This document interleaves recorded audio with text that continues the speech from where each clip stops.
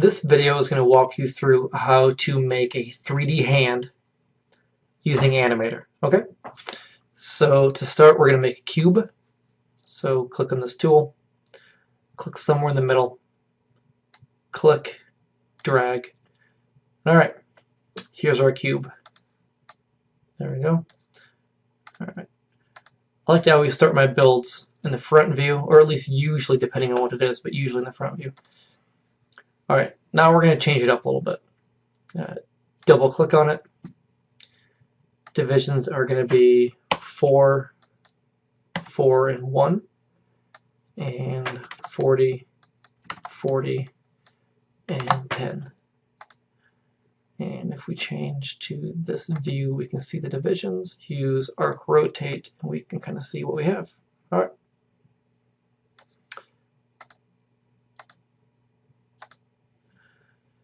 Now we need to go to build, convert to mesh. Now that it's mesh, we can change to wireframe view in point edit mode and edit some things. Now with this still selected right here, this point tool, we can use drag select, select these points. Now I'm going to move to a side viewer. I'm going to choose left. And I'm going to use the right arrow key to change this curve. And now, just to show you, I'll go back to front view. What we're making now is the palm of the hand, and the curve we just made is kind of this curve right here. If I change views, I can probably show you. So made a curve. All right. Let's go back to front view. Okay, from here, I'm gonna go back to wireframe view. I guess it doesn't matter. I can go back to here. I'm going to eventually select all these top faces, but first I want to change the shape of the palm a little bit. And yes, I do want to go back to wireframe view, actually. I'm going to start selecting some different points and moving things around to where I think they look good. The first thing I'm going to change is this top part shouldn't be flat, because that's going to be where your knuckles are, and it's kind of curved. And also, if you keep it flat, the fingers we make will go up straight. That makes it very difficult to bend them with the warp modifier tool. So you want to have the fingers separate like this. To do that, you need to change these faces, change the angles. So I'm going to start by just using drag select tool and the arrow key and going down. This one go down a little bit more. Curve this one this way, and that should be good enough for those. And I'm also going to curve the hand a little bit in different ways, like this is going to be the pinky side of the hand. May want to shrink that up. May want to shrink these a little as well. And I'm using the arrow key to move everything over. I just think it's easier. And I want to make a few more curves. Maybe I want to round it out and go like that.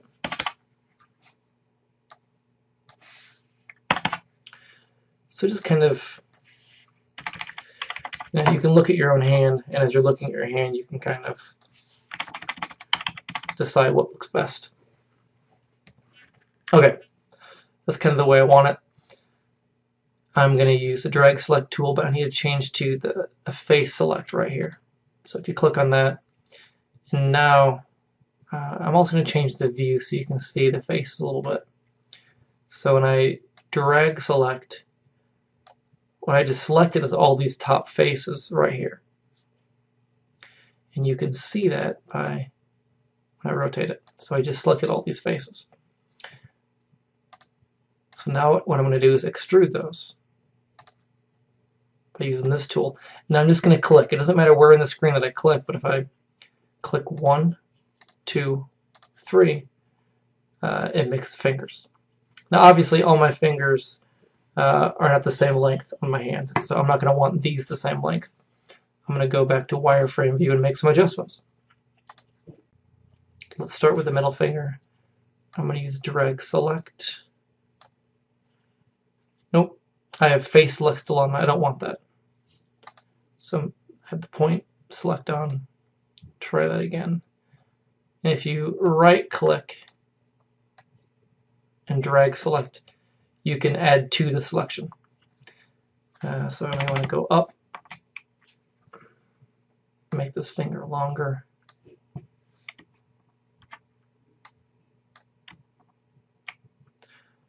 And you can adjust the other lengths as well.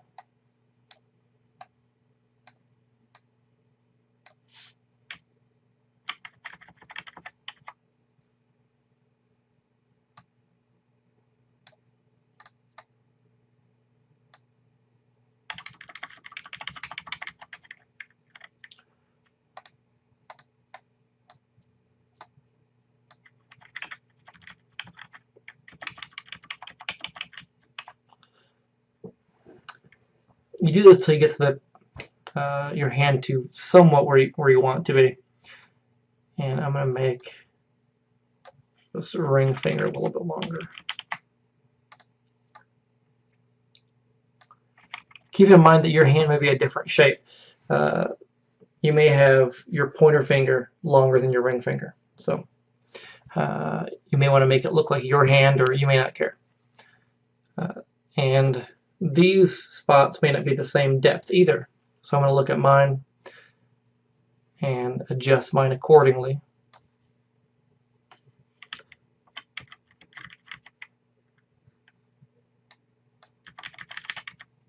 All right, now the thumb's going to be over here, so I need to adjust this area a little bit too.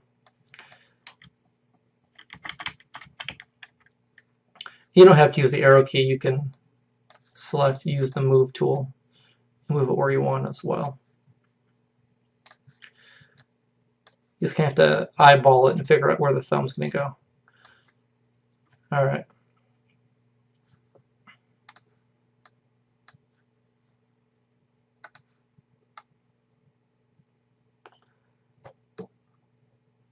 Okay, so I'm going to have the thumb come out of here. To do that, I'm going to use arc rotate to rotate it slightly. And now I want to select the thumb. Oh, I had the move tool on, I had the selection tool on. Now that's selected, I can show you. It's selected. I need to use the extrude tool again and click 1, 2, 3. You can see it comes straight out, and I'm going to adjust that. I'm going to go back to wireframe view and just start grabbing points. I'm going to move them up. I'm trying to rush here because I don't want this video to be too terribly long. I can tell it's already going to be kind of long as it is.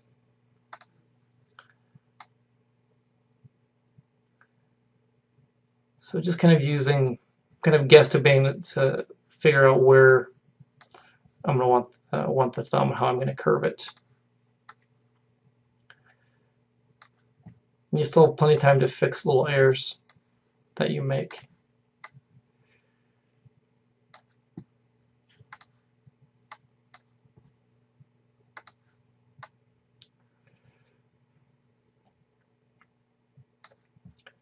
For instance, maybe this is too wide, and so I can adjust it slowly. And let's check it out so far. All right, here's my hand so far.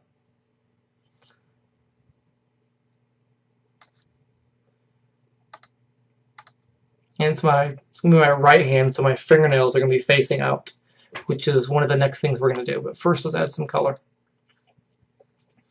So to add color, we're going to select the full hand, so you're going to switch modes up to Object Edit Mode. This way I can select the full object. Let's add some color, some sort of skin color. And it's pretty orangey. Alright. Click Click apply. There's my hand. A little bit tanner than my hand normally is, but that will work. I'm going to add some fingernails. To do that, I'm going to switch sides because we don't want to have the fingernails in the palm of the hand. So I'm going to rotate it. Actually, let's go here and click back. And now in point edit mode, with face select, select tool. And to select these, I'm right clicking, because if you just left click, it'll just select one. I'm going to do one more thing. This thumb is going to have a really short stubby nail, so I'm going to go back to the point tool. And let's go back to wireframe view.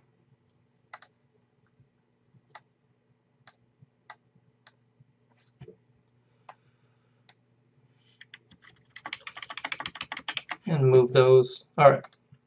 Since I selected these and moved these, or move these points, I need to go back and select the fingernails again. So, alright, let's go back and do that. Right click. Now I need to add some color by clicking on new. And that will work. Click OK.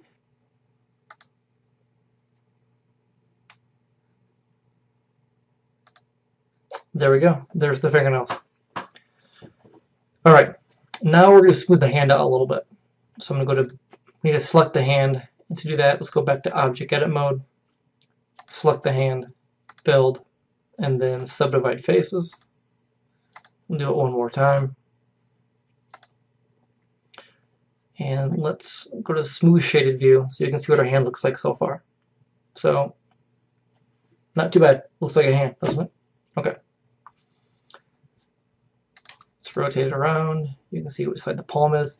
But it's a pretty flat hand. We're going to add some curve to it. So, first I want to bend at least one or two fingers.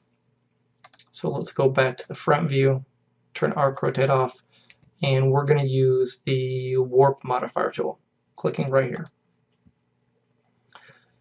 So I'm going to start around the base of the middle finger. You know what? I'm going to do the pointer finger over here. So I'm going to click here, drag up. It's going to be a little bit too wide, but for right now, click bend, click OK, and we're going to use this tool so it's not quite as wide.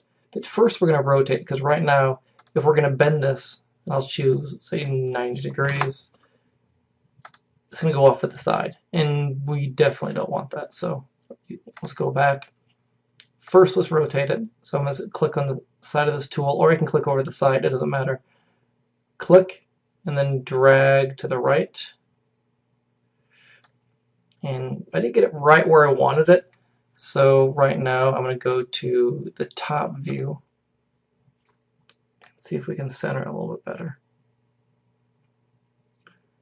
And let's go back to the front view again.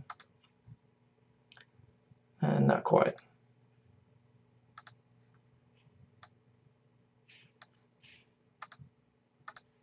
Okay, a little bit better. It's still too wide, so I'm going to change this tool, or change the width of it. And you want to make sure it's not cutting over into the other finger. So use the move tool and maybe the arrow key.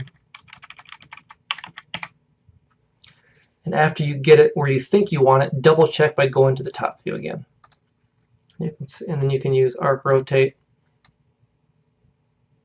Kind of say, you want to make sure that it's getting the entire finger, but it's not grabbing other things around it. So let's go back to the front view, turn arc rotate off, and now with this selected, with the warp modifier selected, we're going to go to the selection tool over here, right click on the finger, so now they're both selected. We can go to build, modifiers, bind modifiers. Now when you double click on the warp modifier and add a bend to it like 90, or let's make it actually a little more, let's make it 100 degrees. It went the wrong way actually, and I can show you. See, wrong way. Oops, my bad. Double click on it again, and if we put a negative sign in front of it, negative symbol, we can click OK again, and it bends in the other direction. Okay. Let's go back to the front view. Let's make one last curve or bend. Turn off arc rotate. Use the warp modifier again. Oh, we need to go to build. I forgot we need to finish the modifier, so go to modifiers and effect modifier. So now it's done. All right, go to the warp modifier again. Click over here, drag, and we're going to want to rotate this one as well. But first, let's bend, click OK. Now let's rotate it by clicking and going up. All right. We're also going to change the width as well, so use this tool again. Clicking and pulling down. Actually, pulling to the right works better, I think. There we go. Move it a little bit. And now we made the warp modifier pretty huge, so we're not going to need to change the views to really make sure it works or not, because if you check it out, it's pretty big. So let's go back to front view. And now that it's selected, I can go to build, modifiers, bind modifier, double click on the warp modifier, and let's try like 70. I curve the right way this time. Let's double check. Cool. Cool. Looks good. So I'm going to go to build and modifier, then effect modifier. And that's kind of it. That's all I'm really going to do today. And you can do a lot more with it. You can bend more fingers. You can make a fist. You can make whatever kind of sign that you want. You can add jewelry to it if you wanted. You can add a ring to it. But right now, we're going to call it about done. I'm going to do a couple more small things to it. One, I'm going to duplicate the hand real quick. So I'm going to go edit. First thing I'm going to select it. So I select the hand, edit, copy, edit, paste. Use the move tool. You can see it's right over here. Then I'm going to rotate it.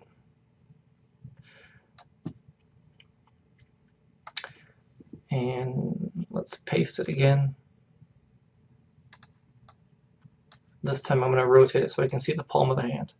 The idea is, at least for my students who are doing this project right now, I want them to show me all angles of the hand so I can see all sides of it. So here's kind of all sides of the hand so I can see it pretty well.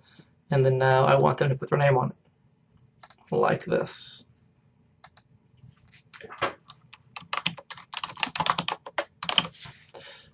And then build, extrude, and let's change the view a little bit.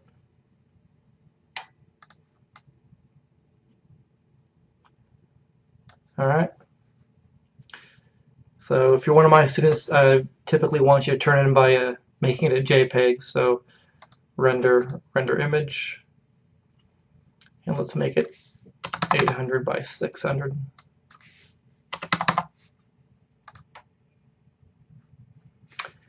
There it is. Save your project and turn it in, and you're good to go. Thanks for watching.